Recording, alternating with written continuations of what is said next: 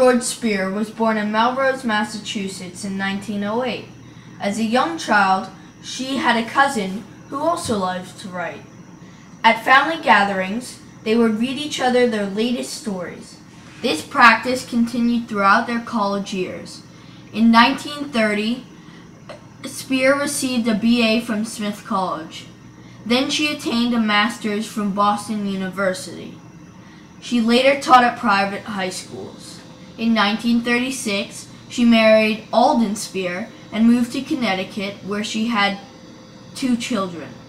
In 1957, Speare published her first book, Calico Captive. Speare's novel, Calico Captive, was inspired by a journal she found written by Suzanne Johnson, dated in 1807.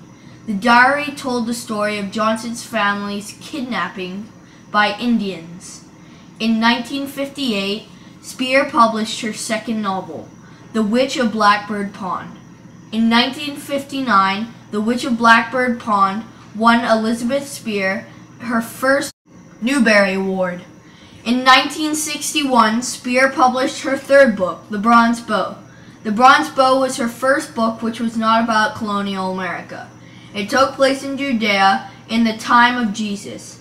Speare won her second Newbery Award for this amazing novel.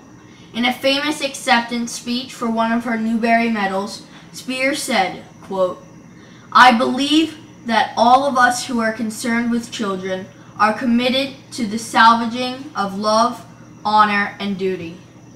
In 1962, Speare published her final novel, The Sign of the Beaver, which won many awards including the Christopher Award, Scott Odell Award, and the Laura Ingalls Wilder's Award for her contributions to Children's Book Society.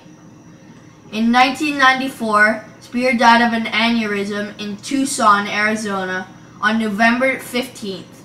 Speare was a great American author who will be remembered by generations to come.